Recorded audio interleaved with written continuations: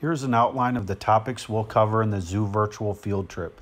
We begin with water use in Texas, followed by turtles in trouble with a couple examples from the zoo, then discuss the amphibian crisis with a couple more examples, then the case study on California condors, followed by red-crowned cranes, and then another case study on screwworms, and then finally we'll finish with storm drains and iNaturalist, two topics I covered in classes that met before the zoo opened. Water use in Texas can be divided into 6 major categories: agricultural, municipal, which means city, manufacturing, steam electric power generation, livestock watering, and mining. Of the 6, the first 3 account for 94% of all the water consumed in Texas. You can see. Make sure you carefully read this so that you can answer some questions.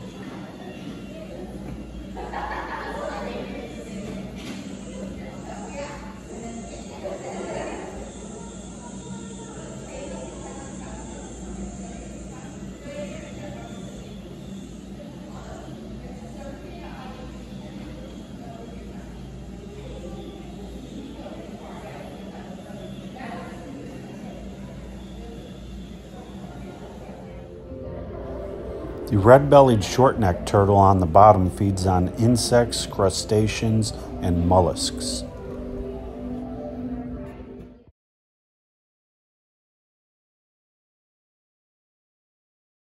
The Guadalupe map turtle, or Kegel's map turtle, is found only in Texas.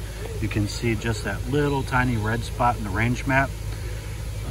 The Guadalupe map turtle's only habitat in the planet is a 144-mile stretch of the Guadalupe River between Seguin and Cuero. A turtle to watch, it's a candidate for endangered species list. Although it's illegal to keep them as pets, Guadalupe map turtles have been exploited for the pet trade. They also are losing habitat, and the state's long-range water plan calls for dams that could wipe out turtle territory. The number of Guadalupe bass is also declining due to dwindling stream flows, pollution, and crossbreeding with the smallmouth bass, its cousin. There's the Guadalupe bass.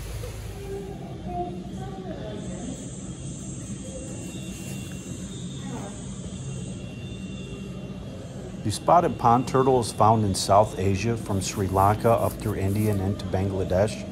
This species is rarely seen in the wintertime when it hides in tunnels and beneath vegetation.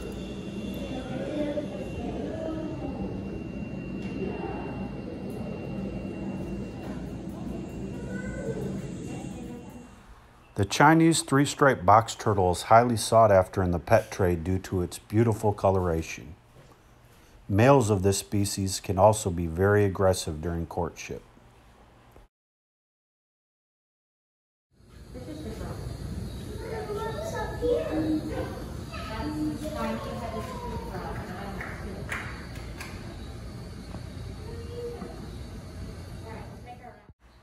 Just like turtles, amphibians are also disappearing across the planet. Read these 2 paragraphs and answer the next question.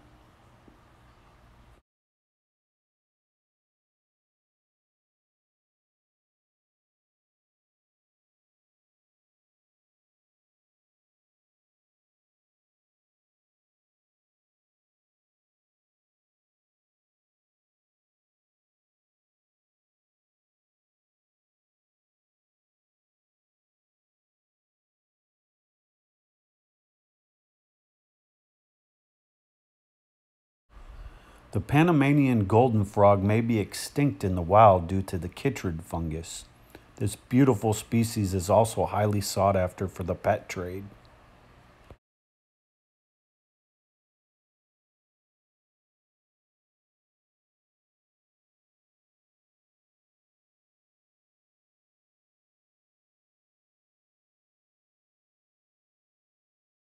This is another rare frog called the Lake Titicaca frog. This species is totally aquatic and never comes out on land. It's able to survive due to all the extra folds of skin that it has. This is an Andean condor, one of the largest species of birds of prey on the planet with a 10-foot wingspan. In the United States, we have a similar species called the California condor, which is a case study you need to know for this class. The California condor almost went extinct due to lead poisoning. One way they would get the lead is when ranchers shot coyotes and left the carcasses out. These birds would feed on them, get the lead. Another way that they get lead poisoning is when hunters shoot a deer but are not able to find it, and then these condors feed on the carcass. One of the rarest cranes in the world, what is the primary cause of their decline?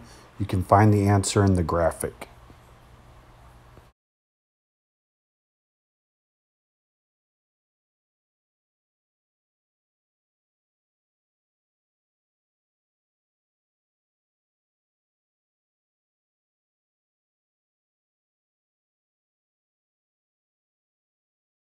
Here is another important case study that's relevant to us because it's in Texas. But these flies here are called screwworm flies.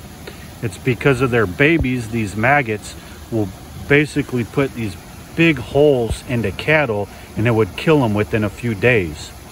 So in order to deal with this problem, some scientists figured out a really neat strategy to get rid of them, which you can read right here.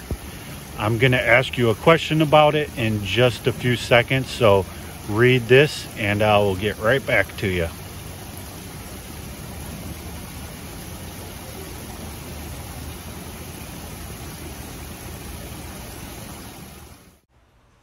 Since the zoo doesn't open till 10 a.m., yesterday and today I had to teach my first class from the Trinity River. We learned about iNaturalist, which is kind of like Pokemon Go for nerds. And we also talked about pollution in the river. While talking about it, these machines and trucks came up to help clean out some of the pollution that's trapped in these steel cages.